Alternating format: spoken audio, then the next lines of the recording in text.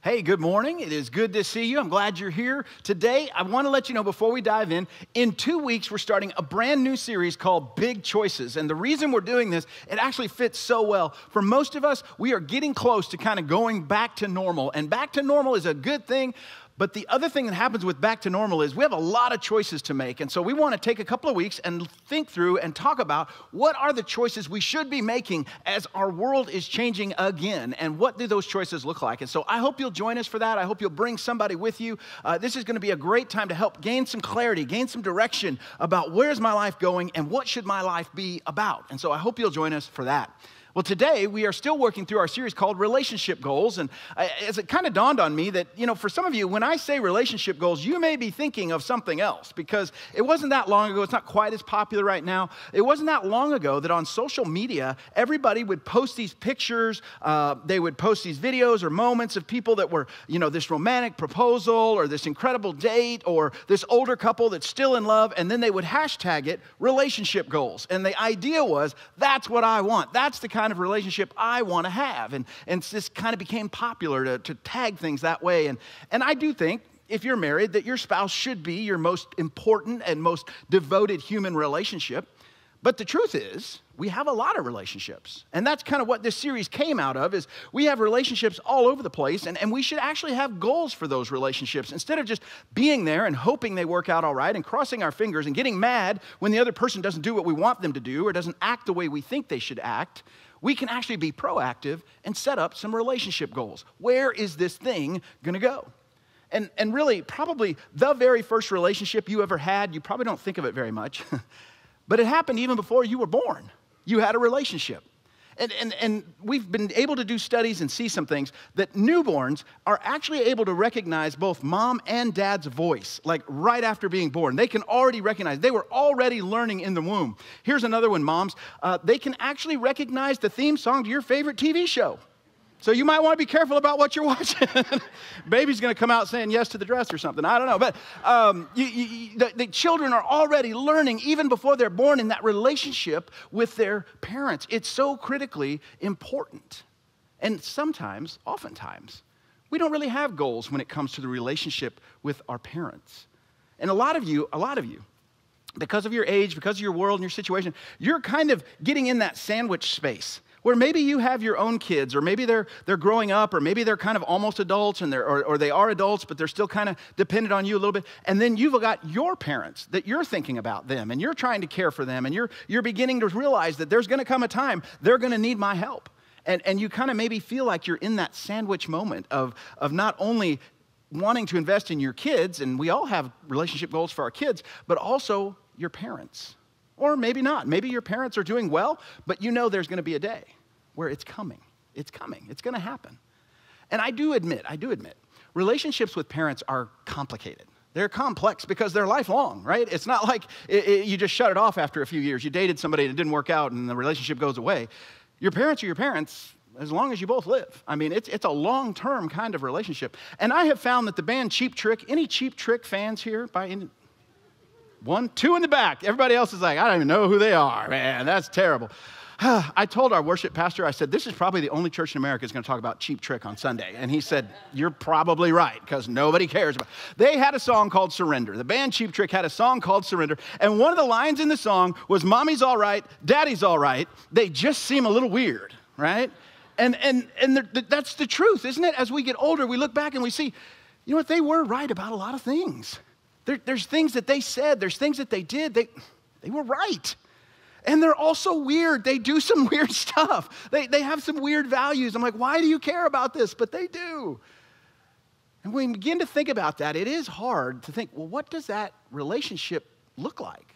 And what would a goal in that relationship look like? And unfortunately, for some of us, your relationship with your parents is such that the relationship goal is like just to avoid fighting the next time we're in the same room. Or some of you, it might be just to avoid them, and that's kind of harsh, but for some of us, that's kind of where we are. That's where we're living. And what would it look like to have a relationship goal with your parents? And God does what God does. He always speaks to things. And we've been coming back to this several times throughout this series, but Proverbs 3, 5, and 6, it tells us when it comes to relationships, actually when it comes to anything in life, our best bet is not to lean into our own understanding, our own wisdom, our own opinion, our own emotions. And here's why. It's not because they don't count. It's because we're so limited, right? We can only see such a small part of the picture. We can only see a very thin slice of our life at any one time. But God sees the whole thing. He sees all of it. And so the writer of Proverbs urges us, he says, don't lean and hold on to what you know and what you've experienced and your emotions only. Rather, trust what God says. Trust what he says. Trust that he sees the big picture. Trust that he loves you. Trust what he tells you. And if you do, you'll find that your life is right. You'll find that you're on the right path, that things move in the right direction. And so when it comes to parents, God actually told us what our relationship goals should look like. It comes right out of Exodus chapter 20, verse 12. It's one of the big 10. You've heard of it. Even if you don't go to church, you've heard of the 10 commandments, right? There's 10 of them, and people that study the Bible have forever broken them up into two groups. There's the first 4, which all have to do with you relating to God. And then there's the second group is the next 6, number 5 through 10, and they all have to do with how we relate to other people. And the very first commandment that deals with how we relate to other people is about your parents. It says, honor your father and mother that you may live long in the land that the Lord your God is giving you. In other words, a life honoring your parents provides a full life. That's your relationship goal. That's what God says your relationship goal is when it comes to your parents. We teach that to our kids, or at least I did, especially the honor your father part. I really tried to drill that in to my daughters. I want you to know this. I want you to understand this. But the truth is, for most of us, we will have a relationship with our parents as an adult much longer than we ever had a relationship with our parents as a child. And it does make sense that there should be some goals here. But again, relationships with parents get kind of complex because they are lifelong. Because things that happen and things that are said and things that are done can become hurtful. Because lives tend to move in different directions. And sometimes as they move in different directions, those gaps become very difficult to navigate.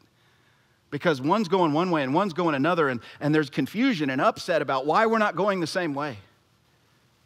And God doesn't just give us this thing of honor your parents and leave it there.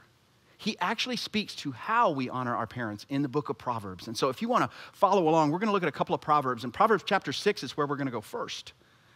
But God loves you, and he wants you to have a great relationship with your parents, even if it's not great.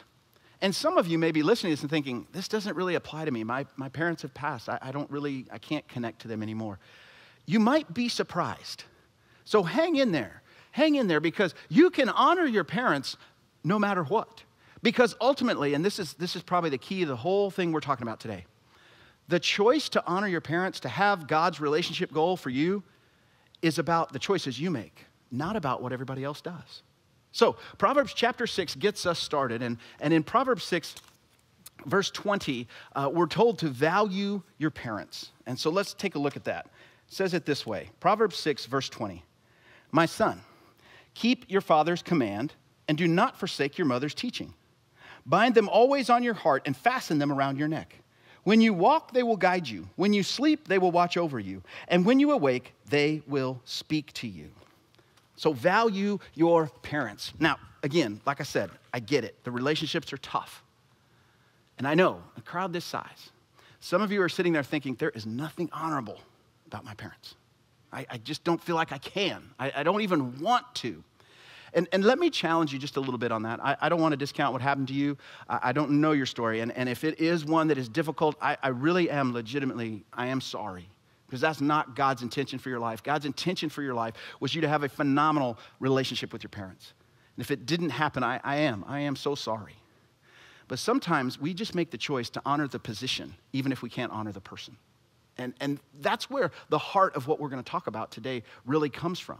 This idea of valuing your parents. And again, you may see several things right off the bat that, I love this, I love that, I love that. But what he's talking about is the wisdom that your parents taught you. And for many of you, you had a great experience. You can look at your parents' example and you really value what they taught you. And that is a way that you honor your parents. That is a way you step into this relationship goal. You appreciate the fact that they sat down and they taught you some really important things. You appreciate that they showed you what it meant to work hard or to have integrity or how to love each other. They really set a great example for you, and you value that. For some of you, though, you have to flip it. You learned what not to do. By watching your parents, you learned what not to do. That's not the way to deal with stress. That's not the way to treat somebody in my family. That's not the way to interact with somebody at work. And you learned from them what not to do. It was a negative example, but you still value that because that impacts you. It impacts how you relate to other people. It impacts the person that you are. And so again, maybe it is hard to value them as a person because of who they are or what they did, but you can still value the wisdom you learned from them. When I think about my parents, and I had a good situation. I really did. And I still do. And I can think of hundreds of things I learned from my parents. But one of the things I learned from my dad was about faith and what it meant to follow God. And I think as I look back, the point where it stood out the most, it happened, and just bear with me for a second, because I grew up going to church. I actually going to church like minus 9 months old. My mom was pregnant, we were going to church, and we kept going to the same church, and I went to church every Sunday for like 22 years, the same place. So I literally grew up in church. And this church that I went to is called First Southern Baptist Church of Glendale. It still exists. They've moved and changed their names and all that kind of stuff. But they had this big sanctuary like this one, and they had these really long, hard seats called pews. They were awful. They were awful.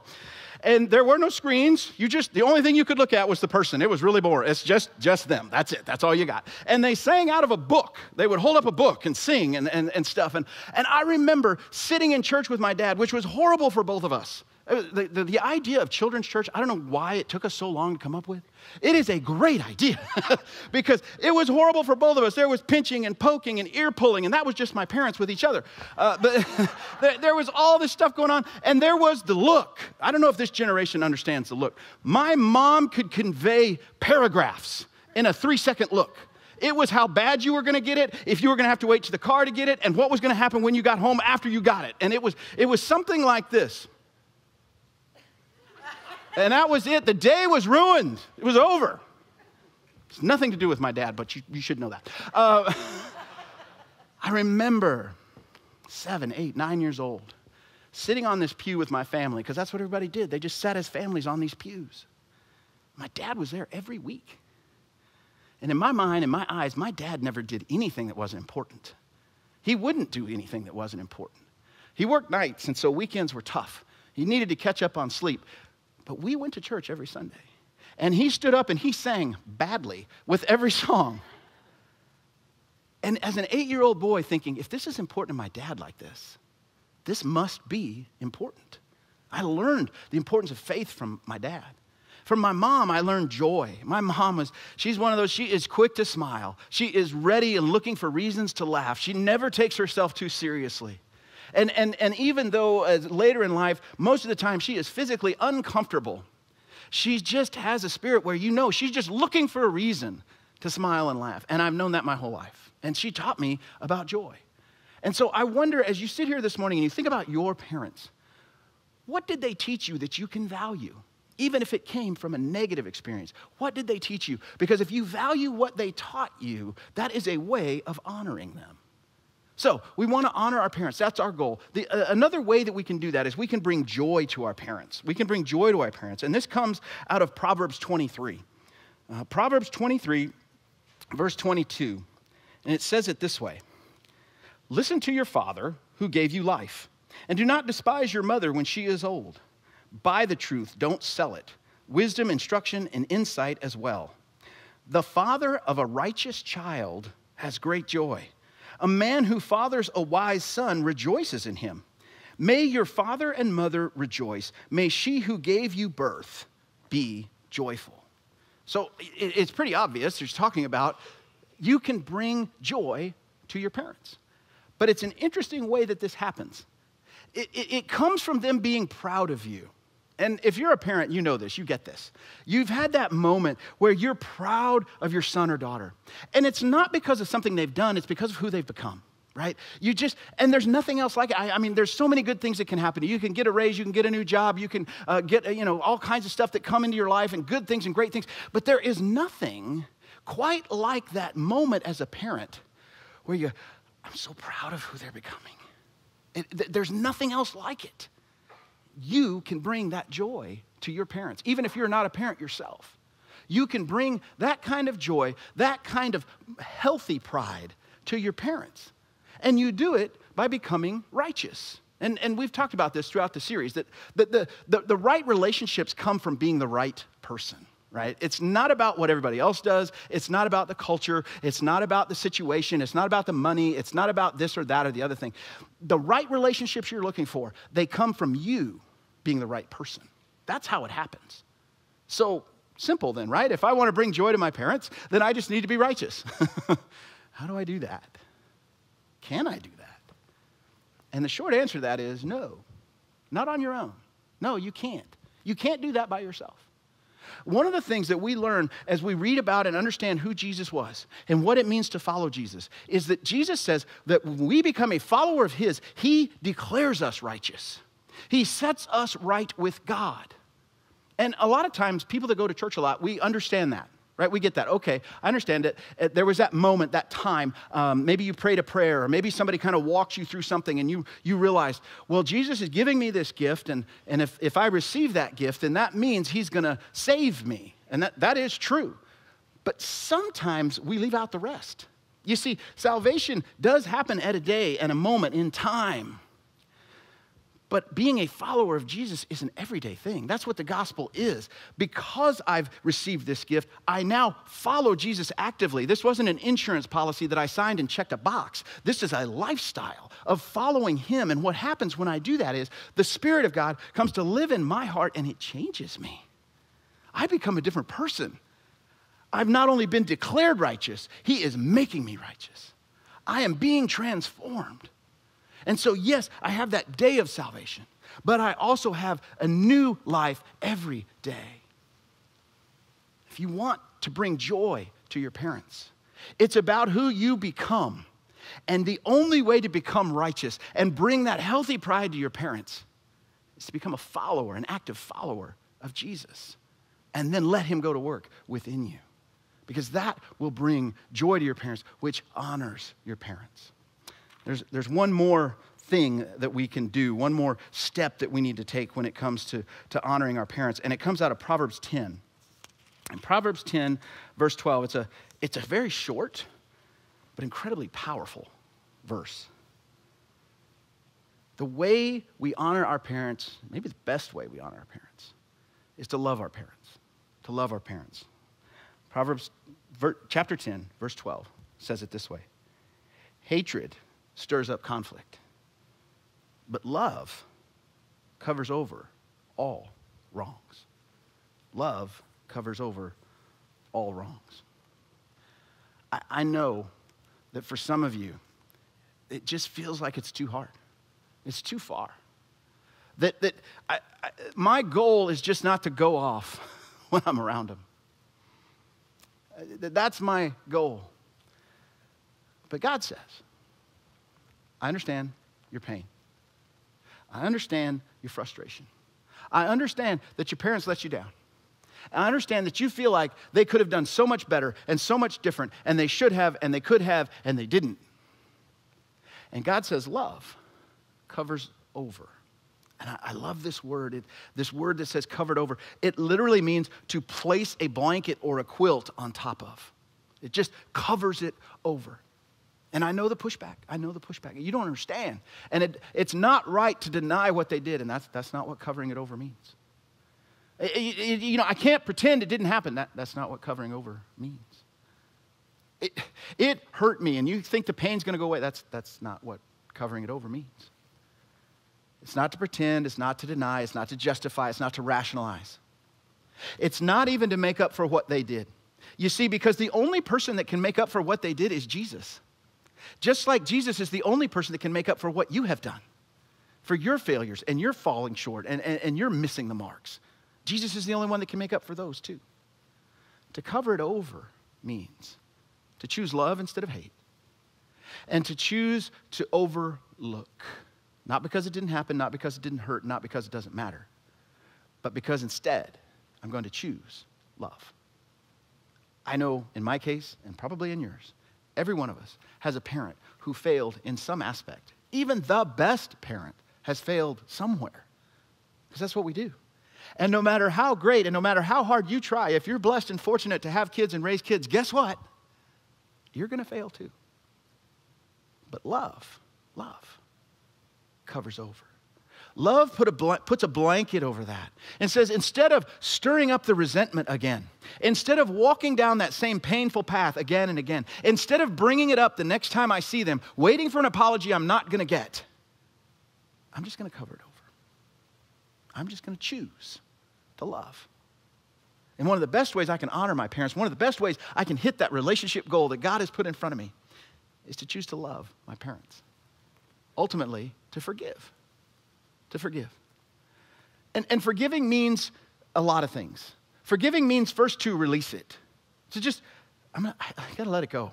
I can't keep carrying this around. I can't keep holding this in clenched fist. At some point, I have to just, I got to release it. I have to let it go. But forgiving also means to refuse resentment. That I'm not going to go off in my mind every time they walk in the room. I'm not going to get mad every time I see them on the phone or every time I get a text. I'm not going to allow myself to be filled with resentment because of what happened. I'm going to choose to cover it over.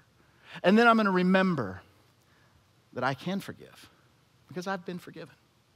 See, if I'm a follower of Christ, it is the love of Christ that has filled me. It is the complete free forgiveness of Christ that has changed me, that has given me grace. And then it is my opportunity to turn around and extend those things to other people. Because I've been loved so lavishly, because I've been forgiven so freely, that's how I can cover over the most painful things and make a choice to love, make a choice to forgive, to let go, to refuse to be resentful, and to remember to forgive, no matter how painful it is. And again, I hope that your story is one of great experiences and great memories and a fantastic relationship with your parents. You still need to honor that and honor them. And it could be that your story is one that is filled with heartache and difficulty and strain and stress and emotional trauma. You still need to honor your parents. And the reality is most of us are somewhere in between. We're somewhere in between.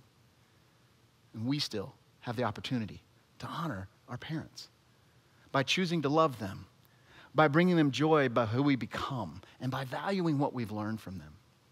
I had an opportunity, as I was getting ready to share this message with you, to talk to some of the folks in our church that have been in a relationship with their parents for well over 40, 50, 60 years.